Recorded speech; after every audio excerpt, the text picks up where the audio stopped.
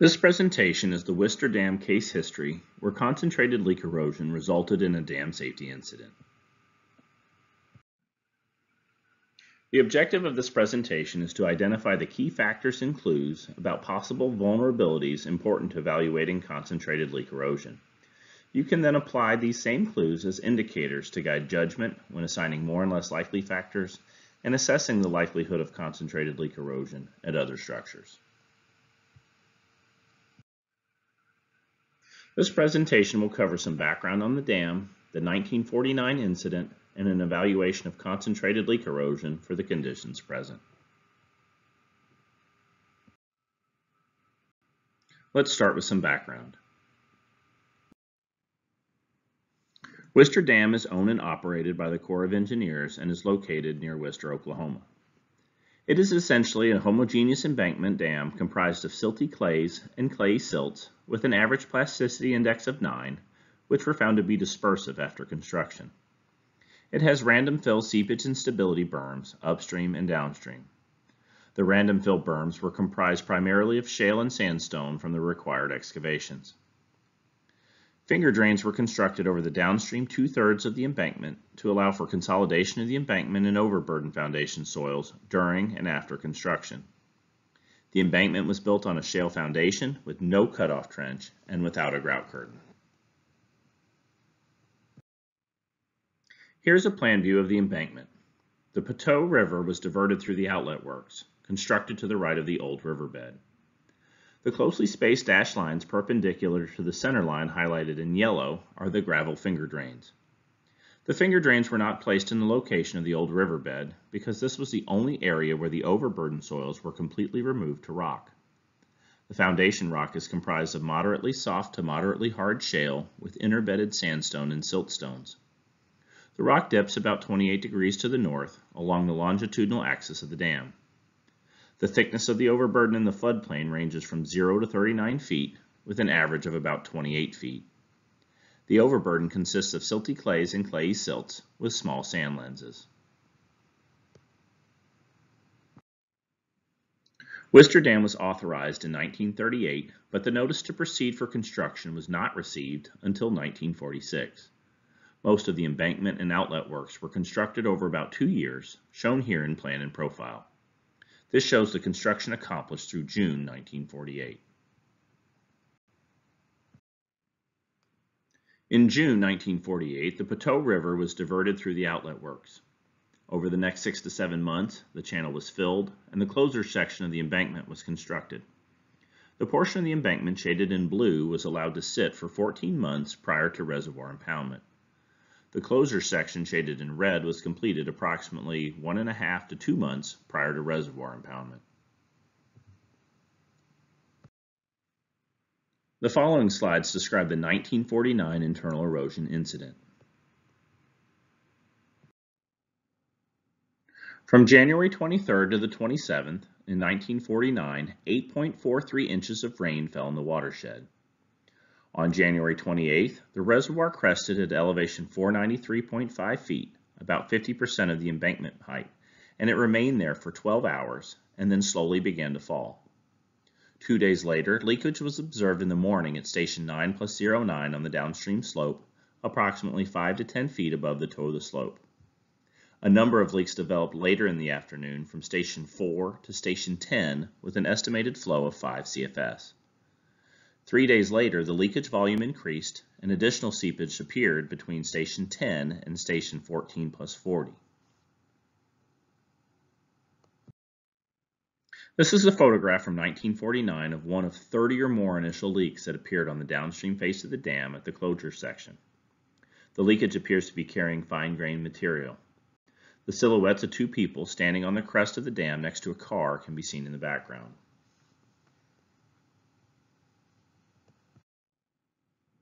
Leakage continues to increase, and flow is measured at 18 CFS. The discharge point at station 9+09 climbed to elevation 478, and exploratory drilling from the crest begins. On the next day, a hole appears on the upstream face at the embankment at station 2+12 at elevation 485. Tracing dye exits the downstream face at station 9+09 at elevation 475, approximately 13 minutes later. Crushed rock was placed in the hole, reducing the flow by 1/3. Over the next 3 days, additional upstream erosion channels appear over several hundred feet at approximately elevation 485. Finally, the reservoir level begins to fall below the upstream erosion tunnels, essentially stopping leakage and arresting the potential failure mode development. In the photo on the left, the reservoir is at elevation 488.9 and falling, which is about 4 feet of hydraulic head above the upstream entrance location. In the photo on the right, the reservoir is at elevation 485.8 and falling, which is about 1 foot of hydraulic head above the upstream entrance location. Although the hydraulic head difference has decreased by about 3 feet between the two photos, the leakage appears to increase significantly, indicating the internal erosion pathways are increasing in size. This is a plan view of the area around the old Poteau riverbed where the closure section was placed. The outlet works is located to the right of the old riverbed. The blue dots are located at the downstream leakage exit locations, and the red dots are located at the upstream entrances. It took 13 minutes for tracing dye placed at the upstream entrance locations to emerge from the leakage exits, located 715 feet downstream. That is just under 1 foot per second. Here's the cross-section of the embankment that shows a straight line between the elevation of the leakage entrance and exit locations. This is a 3D problem that really needs to be viewed in plan and profile to really understand. The failure path does not extend directly across the embankment, but was instead likely at an angle, generally following the old riverbed. The accuracy of the erosion pathway shown is not clear. The failure path was never excavated, so it's difficult to be sure what it really looked like.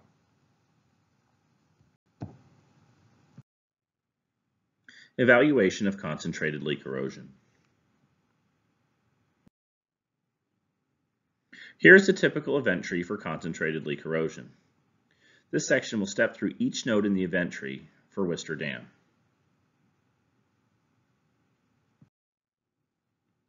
Node 1. What is the likelihood that a transverse crack exists in the embankment due to differential settlement? This figure is a profile along the center line of the dam looking upstream. The heavy black line shows the originally interpreted top of rock surface. Some of the overburden was removed, but most was left in place as shaded in green. The light gray, angled dash lines depict the dip of the bedrock. The foundation profile in the red box will be examined more closely on the next slides. The top figure is a plan view of the area where the seeps and leaks occurred. The lower figure is a profile of the foundation downstream in the area of the old riverbed. Specifically, this profile drawing is a log of the sheet piles driven 118 feet upstream of the center line as a risk reduction or intervention method taken shortly after the leakage through the embankment began in order to try to arrest the leakage. The foundation stripping line is shown in blue. The old riverbed of the Poteau River is the low spot in the foundation stripping line near the center of the profile, shown in red. The original interpretation of the rock surface on the right side of the riverbed followed the foundation stripping line, now shown in blue. However, the logs of the sheet pile installation show the actual rock surface is deeper. Based on the new understanding of the location of the downstream rock surface, the profile would look like this. Instead of incompressible rock, there was 20 to 30 feet of compressible, silty clay alluvial material left in place.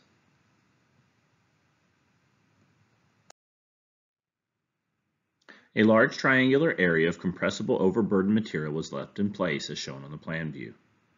This was verified by exploratory boring hole A that was advanced after the start of the incident in 1949, which showed low plasticity clay down to an elevation of 431. Zooming out, this area with the seeps and leaks is shown in blue, and the internal erosion entrances are shown in red. Examination of the profile along the center line of the embankment provides a better picture of what is causing this flaw. On the profile figure at the bottom, the well-compacted fill of the embankment, shaded in brown, is applying pressure to the soft, compressible overburden material, shaded in gray, as well as the well-compacted fill placed in the old riverbed. The difference in stiffness between the well-compacted riverbed fill and the compressible overburden resulted in a low-stress zone developing and a crack opening up. It is possible that this crack was continuous from upstream to downstream from the start, or only part or most of the way across the embankment, and was ultimately opened up as it was loaded by the rising reservoir level by hydraulic fracturing. Node 2. What is the likelihood that sufficient hydraulic shear stress exists to initiate concentrated leak erosion in the crack? The estimation of initiation of concentrated leak erosion involves both analytical methods and performance observations. This slide shows the RMC concentrated leak erosion initiation toolbox output that can be used to inform the likelihood of initiation.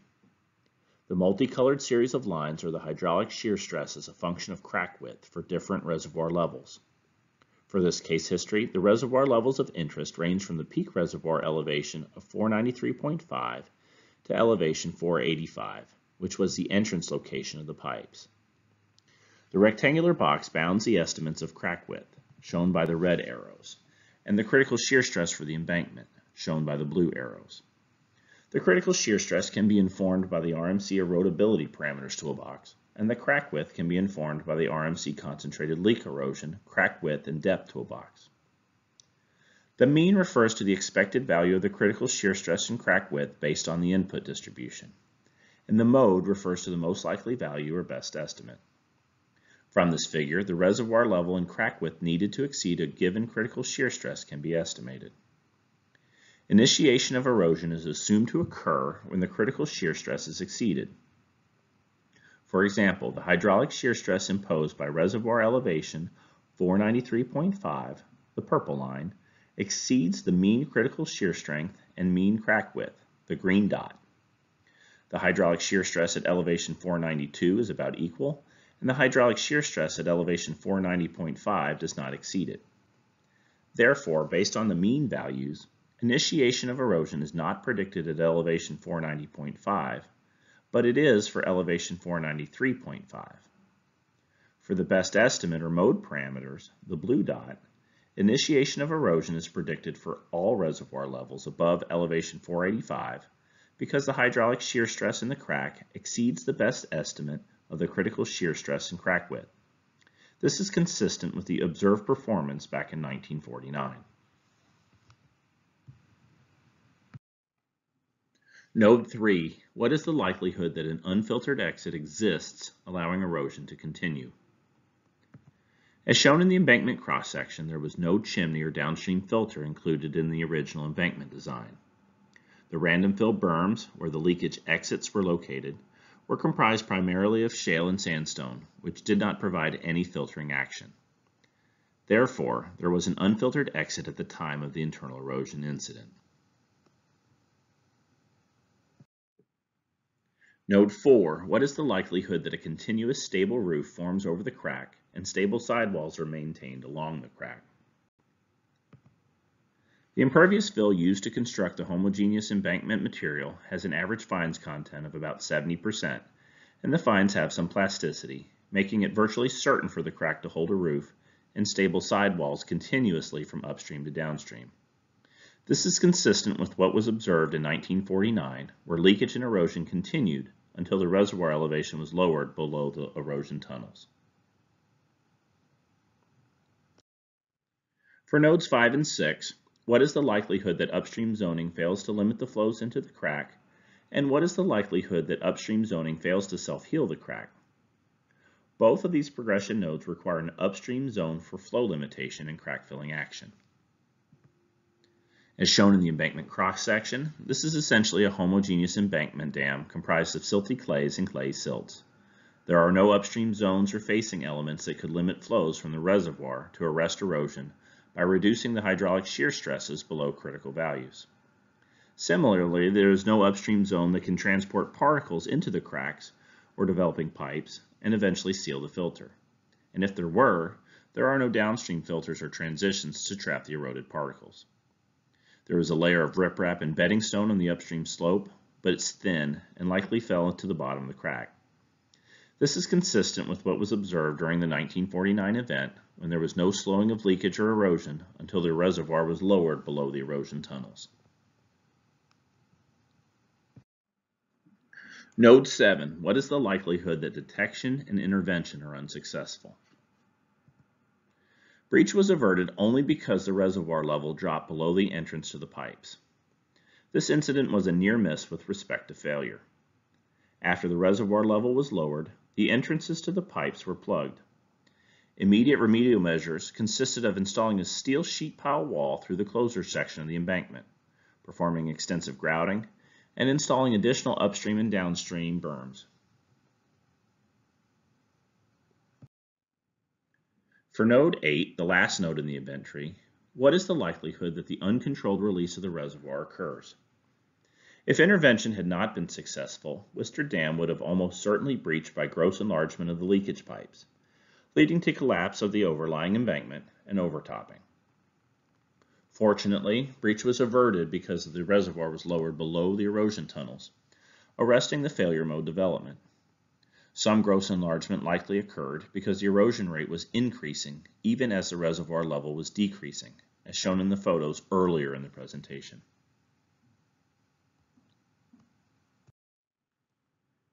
When evaluating a potential failure mode, it is often helpful to think of more and less likely factors for each node.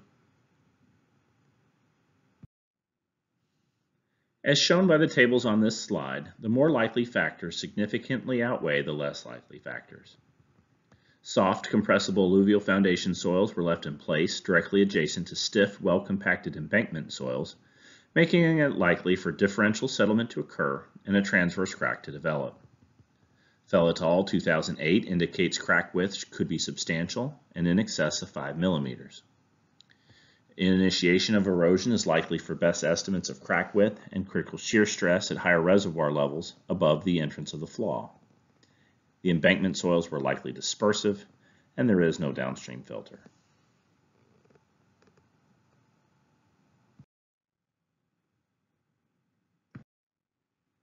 The primary references are provided here for more details on Wister Dam.